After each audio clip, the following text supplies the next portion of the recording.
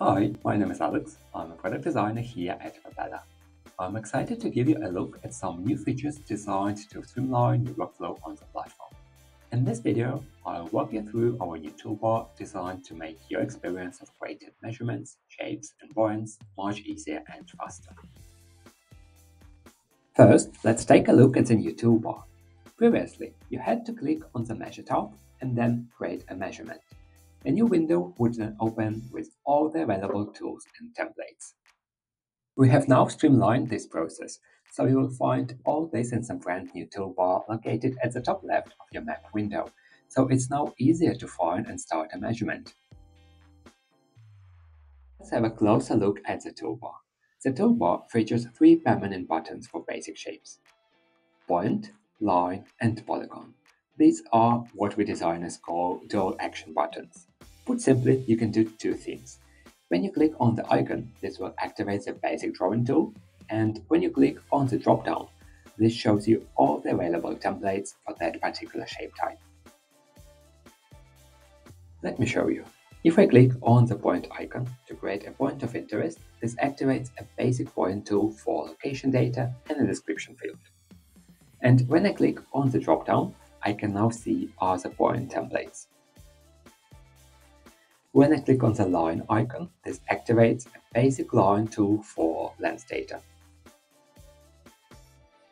In the dropdown, I can easily see and select different measurements like distance or cross-section. Finally, when I click on Polygon, this activates a basic polygon tool for surface area.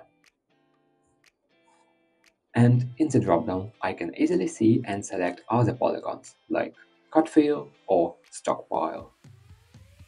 And if I click on the circled information icon next to any of the templates, it will show you an explanation of the template. You can also see pin icons next to each template. These are bookmarks.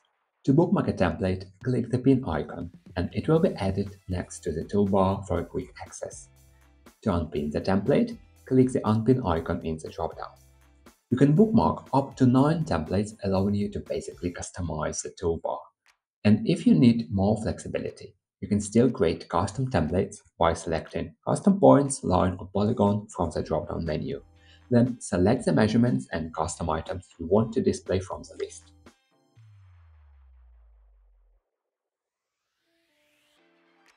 The toolbar buttons also has built-in hotkeys, which allow for super quick tool selection. You can view the keys by hovering the mouse cursor over the button until the tooltip appears.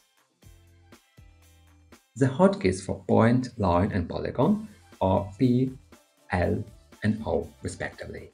And for your bookmarked templates, these will be the numeric keys 1 to 9 from left to right.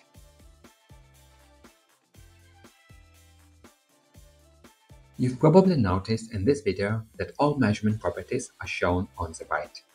Previously, this data was displayed on the left, which could be a little cumbersome as it would cover your list of items.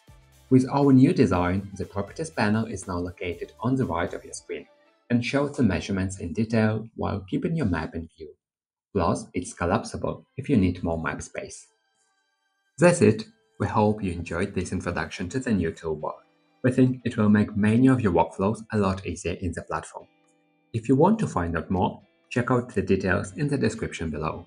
Thanks for watching.